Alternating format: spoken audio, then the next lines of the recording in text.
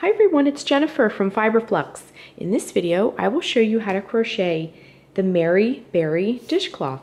This is a fun and festive dishcloth that you can make for the holiday season, and really any season if you switch the colors. And it makes a great gift too if you make up a set, or you can just add a little festivity to your kitchen. For this project, you'll need some cotton dishcloth yarn. This is a great way to use up some leftovers that you may have. I chose classic Christmas colors, red, green, and white. This is the Lily Sugar and Cream, and the red and green are the Peaches and Cream, but feel free to use any cotton dishcloth yarn that you like. You'll also need a 5mm H crochet hook, a pair of scissors, and a tapestry needle for doing your finished work. So let's get started. The finished dishcloth measures 8 inches across. We're going to begin with the center part of our dishcloth, the white section. So let's grab our white yarn. We can put the red and green aside for a moment.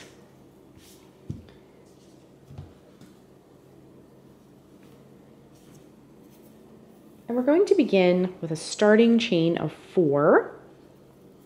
So let's get a slip knot on our hook. To make a slip knot, take the yarn and wrap it around your fingers to make a loop. Bring the yarn behind the loop, reach in with your crochet hook, and bring up the loop, and then just tighten. So again, we're making a starting chain of 4. To make a chain, wrap yarn around the hook and bring it through the loop. That's 1, 2, 3, and 4. Then in the chain farthest from the hook, we're going to work a slip knot. You know what, I'm going to put this behind us so we can see, because we're working white on white here. So in the chain farthest from our hook, we're going to work a slip stitch to create our ring. So insert the hook into the chain, bring up a loop, then bring that loop through the loop that's already on your hook. And you can kind of open up the ring a little bit. Next, we're going to chain 3. 1, 2, and 3. Then we're going to work 11 double crochets into the center of the ring. To make a double crochet, wrap yarn around hook, insert it into the ring. Bring up a loop, wrap yarn around hook, bring it through the first 2 loops, wrap yarn around hook, bring it through the last 2 loops. So you're going to do that 11 times.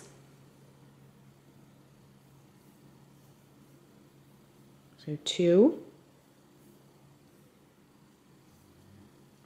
3,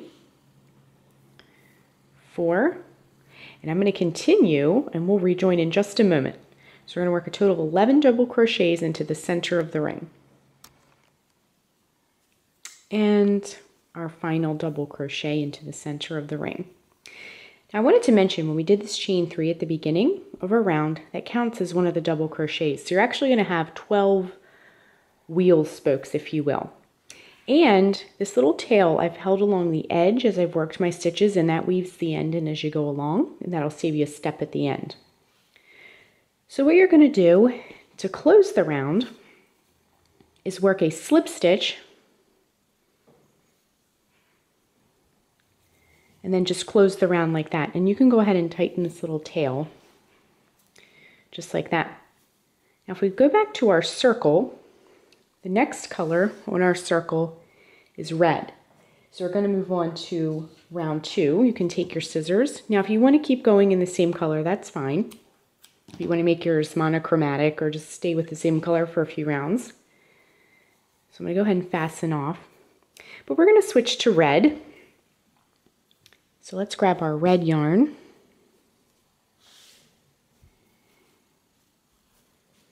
And there are lots of ways to join yarn. I just like to cut mine and tie it right on. If you have a preferred method of joining yarn, feel free to do that. So I just put my hook into one of these spaces here. I'm just going to pull the new yarn through and just go ahead and tie it right on. And again, I'm going to hold my 2 edges, my 2 tails along the edges here, and we'll weave the ends in as we go along. So you're going to have several ends because of all the color changes that we'll be doing. Okay, so we have our new yarn tied on. just take these two tails, and this other tail we can trim off to get it out of the way. So take your two tails and just hold them along the edge.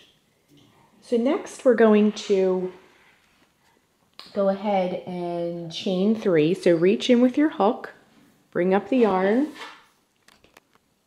Okay, so to start round 2, we've tied on our new yarn. We're going to reach in with our hook, bring up a loop, and then chain 3. 1, 2, 3. This is going to count as one of the double crochets. Then we're going to work into the same space. We're going to work a double crochet, just like that.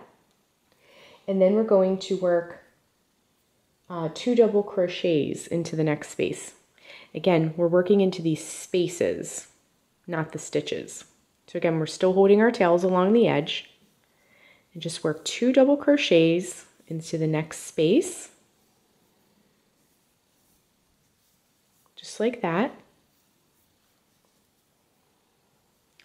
The next space, 2 double crochets. We're going to be doing this all the way around, 2 double crochets in each space.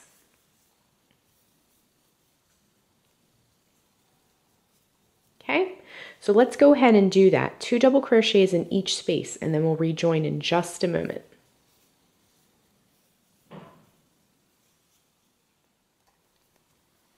So we're coming up to the end of the round here. Again, we just worked 2 double crochets in each space all the way around. And then we're going to join with a slip stitch to close the round, similarly to the round before this one. So round 2 is complete. Round 3 is worked in white. So we're going to break our yarn. Go ahead and fasten that off. We can grab our white yarn here.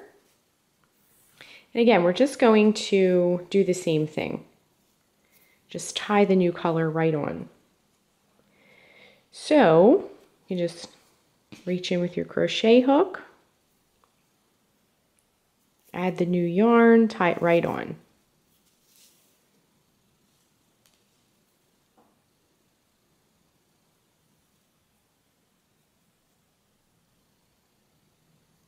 Just like that, okay? So now you can reach in with your crochet hook. And we're going to hold those tails along the edge like we did before. Okay, so reach in with your crochet hook, bring up a loop and chain 3. 1, 2, and 3. And then into this first space you come to, right here, we're going to work a double crochet, then a chain 1.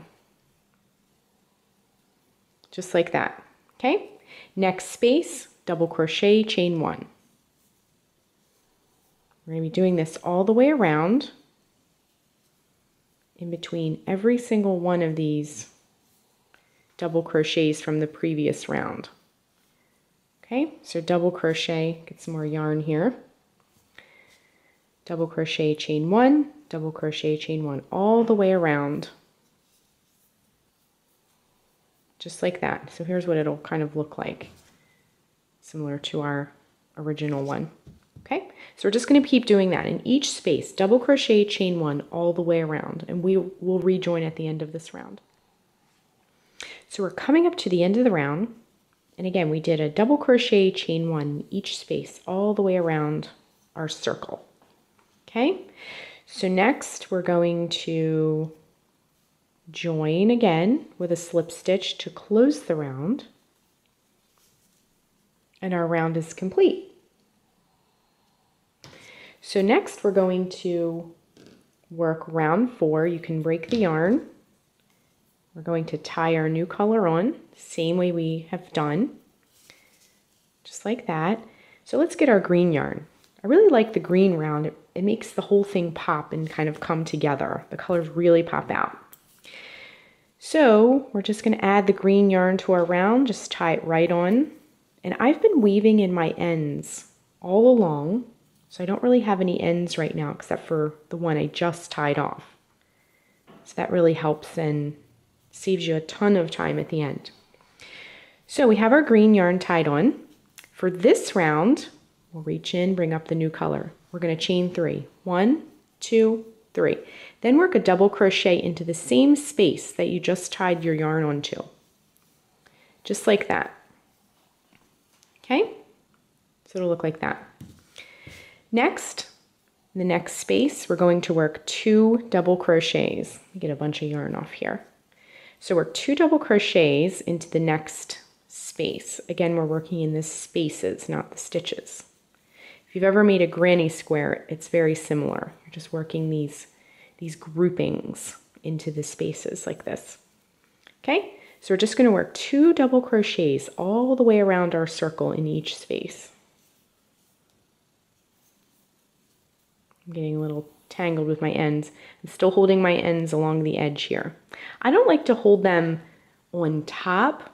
I like to kind of hold them behind a little bit so that it disguises them a little bit better.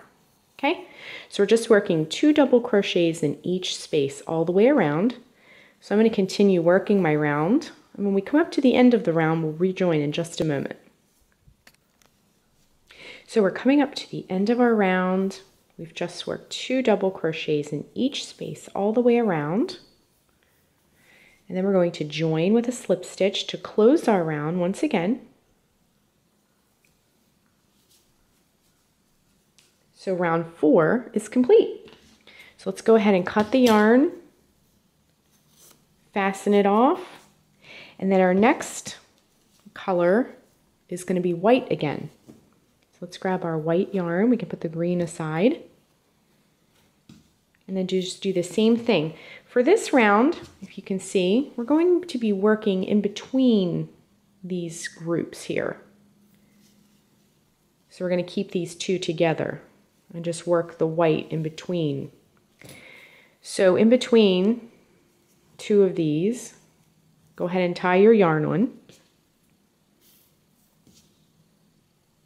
We're not going to go in between here, okay? So go ahead and tie the white on.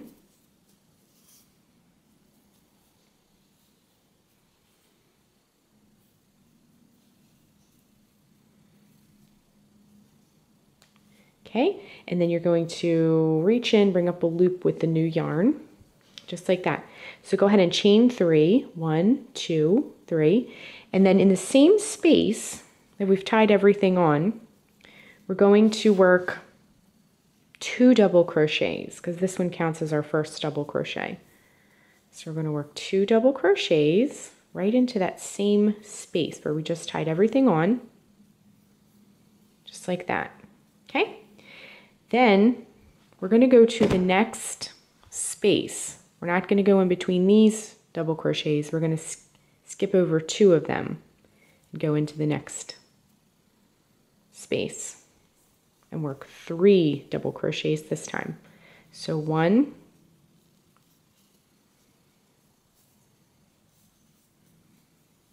2, and 3. Again, I'm holding my tails along the edge to get them woven in as I go along. So it's starting to look like our other one, okay? So just keep doing this all the way around. Work 3 double crochets in each space between the groups of 2. Okay, so 1, let me back up a little. There we go. 2, and 3. Okay, so just keep doing this all the way around. 3 double crochets in between these groupings, and then we'll rejoin towards the end of this round. We've arrived at the end of the round here, and again we just worked 3 double crochets in between each of these groupings of 2.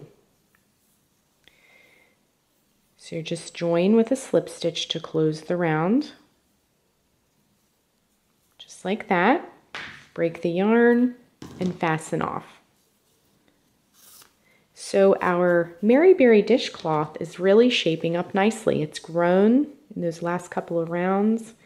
And now we're ready for the red again.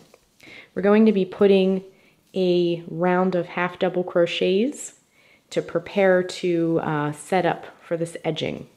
Now, some people prefer the edging. Some people just like a smooth edge round. It's totally up to you. So let's grab our red yarn.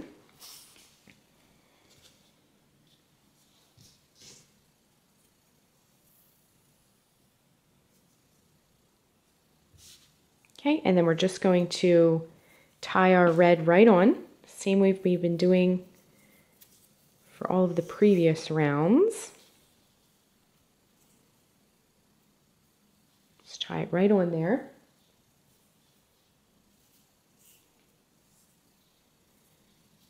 And again, we're going to be working this round into the spaces as well, holding the edges while we work.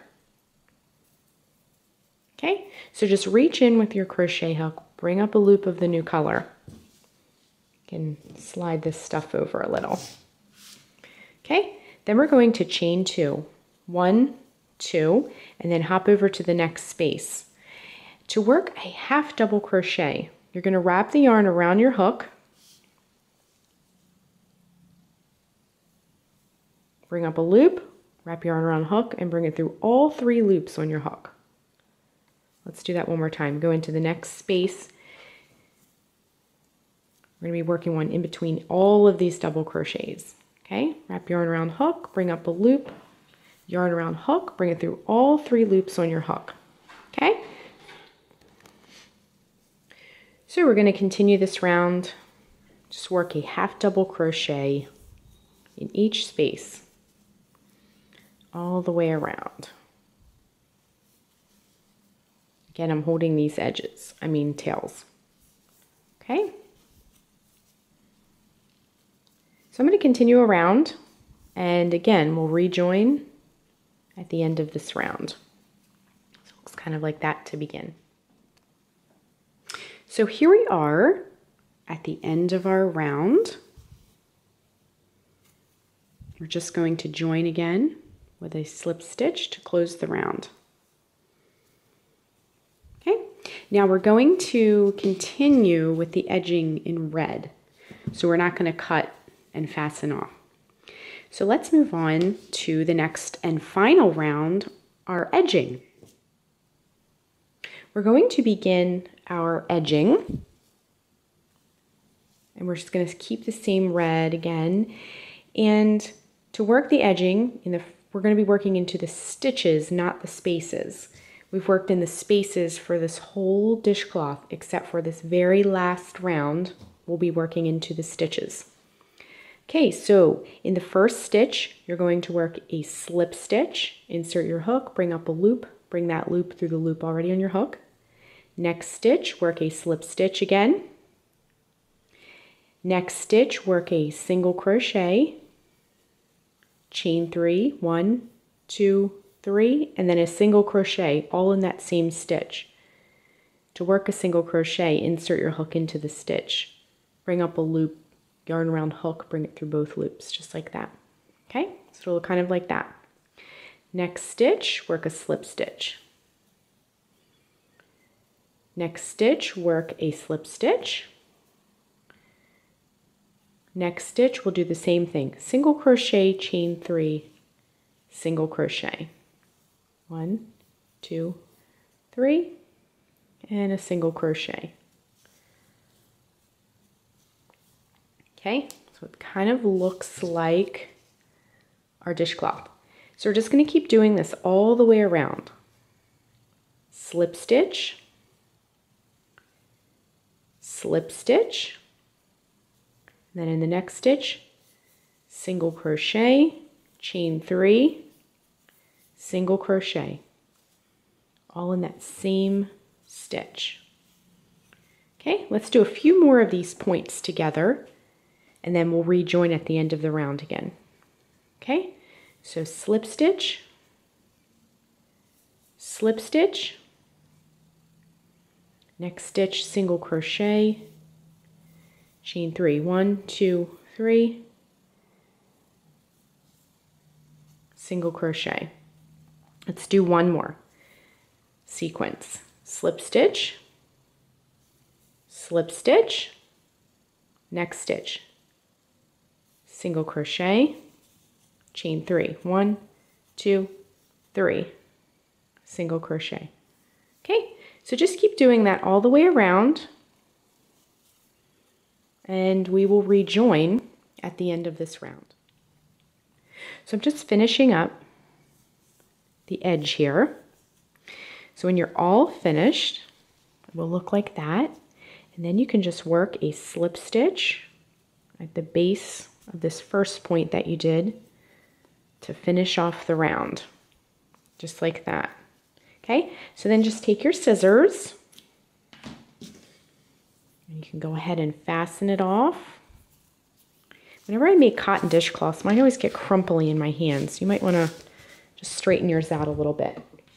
Then all you need to do, because you wove all of the ends in as you went along, all you have to do now, you'll have one little tail left, and that's it. So just thread your tapestry needle, flip your dishcloth over, and because this is red, just weave it into the red section so it won't show up. If you wove it into the white or the green section, it would really stick out. So just weave it into the red section only, or whatever color you're using. So come in one direction, come back in the other direction, and then you can just take your scissors and snip the tail. So we are all finished with our Merry Berry dishcloth, and it looks just like our other one. Now we have a set. You can give this as a gift, and it also looks really pretty under a holiday candle. You could wrap them up with a pretty ribbon around them and give them as a gift. So that is how you crochet the Merry Berry dishcloth. Thanks so much for watching, and be sure and click the red subscribe button to get all the latest Fiber Flux video updates. Thanks again.